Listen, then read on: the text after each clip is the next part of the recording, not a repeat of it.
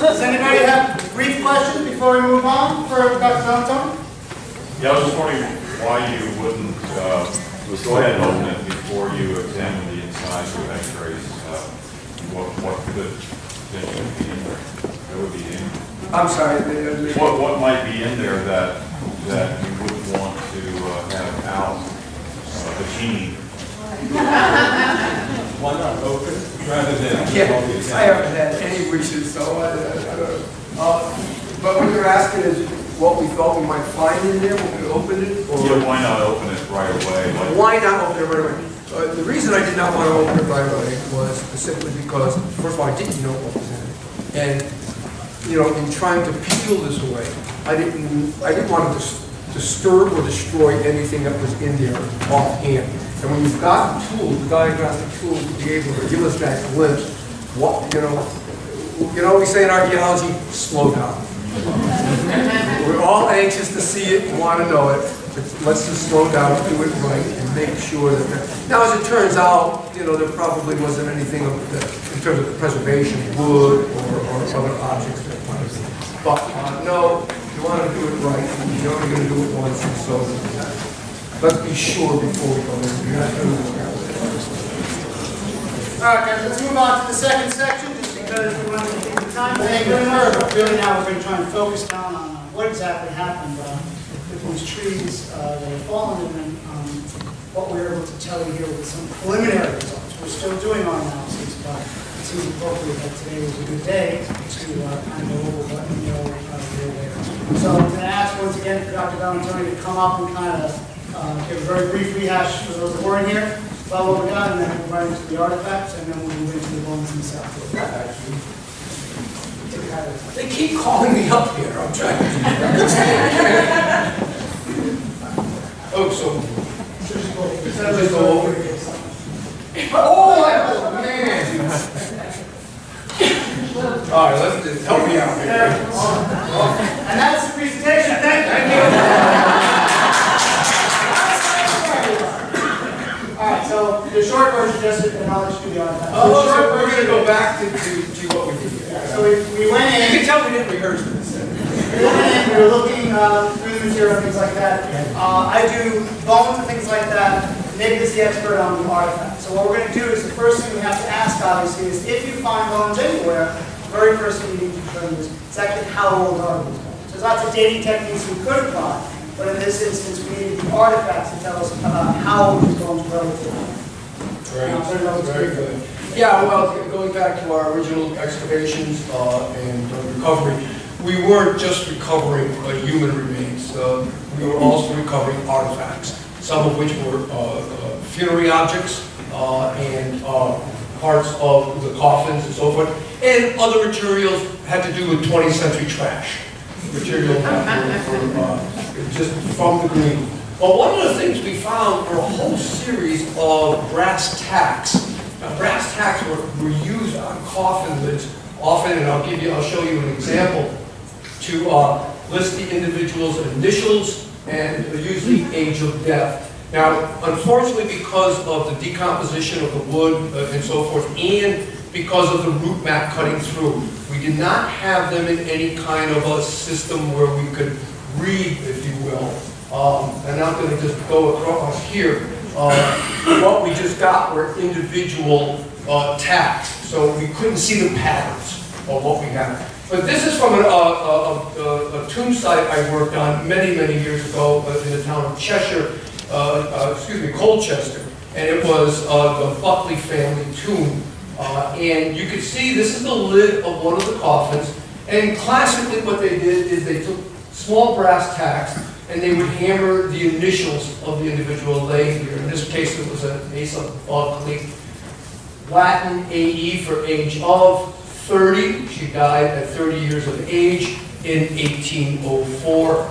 And then covered with a Christian sign of endearment with a heart as endearment. Now, not all of the burials are usually this elaborate, but almost all of them that were used would be initials and age of death. This was really helpful to us when we did this particular project because we had the family genealogies and and we were able to actually put names on individuals. In this case, we don't have the patterns, but this is a mortuary practice we see on graves typically from 1770 to about 1830. By the time you get to around 1830 or so, you start having the pattern of metal coffins. And then we start seeing nameplates put on coffins at that point. Prior to the nameplates, they used brass tacks. Earlier than the 1770s, basically, you know, it was the local carpenter that banged out boxes. And in many cases, we have seen skeletons that are literally shrugged into their coffins and obviously not made to order in some respects. But basically, the local carpenter was just banging these out. But by the time you get into after the American Revolution, when we start as a nation, the Industrial Revolution is really picking up. And now what we see is changes in mortuary. And we see changes not only in tombstones that Judith mentioned, but we see it in the actual coffins themselves. And now it starts happening around the turn of the 19th century because you start getting an individual who is now a professional, an undertaker, a funeral director, who is now going to say, here's what we can give you. And then coffins become, with the Industrial Revolution, far more elaborate. You see hinges, you see glasses now put on the top so you can view the face without having to lift the whole board. So this is a technological change in mortuary we see again after the American Revolution and into the early 19th century.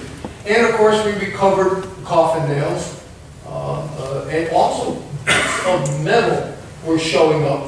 And we would associate that with the coffins too. I'm not exactly sure what those metals were. We're trying to take a look at them and clean them up. In some cases, they put hinges on the top board, and the hinge would allow, again, you could open up to view the face without having to lift the whole board up, okay? So you see sometimes metal hinges, but nails, there were no signs of handles or anything like that. And these were not peak coffins, okay? These were most likely flat coffins on the top. So just to show you some of the artifacts that were recovered, we also found a clay marble. And this becomes very interesting because of all non-coffin hardware that we found, the other kinds of artifacts that were associated in there, they were basically 20th century, and basically 20th century trash.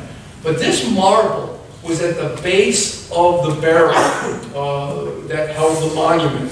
Bob showed you those photographs of it.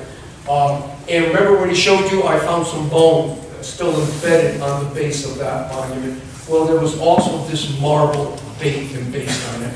And this is a classic clay marble that would again be of the same time period of the coffins, okay, the 1770s to early 19th century. And so the question became, it's associated, as Gary will tell you soon, with an individual as a 3 to 4 year old child. So the question becomes, is this a funerary object? Was this put in the grave? Because this is the only artifact that dates to that time period other than coffin. And maybe possibly so. It's a bit unusual because in Judeo-Christian tradition it's your soul that goes on. And when we do look at these graves, we almost never see anything inside them other than, you can't take it with you. And so basically it's shroud pins that might have been used to hold the sheet together during the funeral process, and certainly more hardware from the coffins. So this is kind of a unique thing, and I would say, in likelihood, that this probably was placed in the coffin simply because of the time period and the age is so consistent with the coffins themselves. So, again, putting it into, remember what Judith talked about, the history of the town as we get into the late 18th century, early 19th century. This is where we could place these particular graves, that they are probably about the time or post-American Revolution. So now we'll use that phone. Anthropology department at Yale.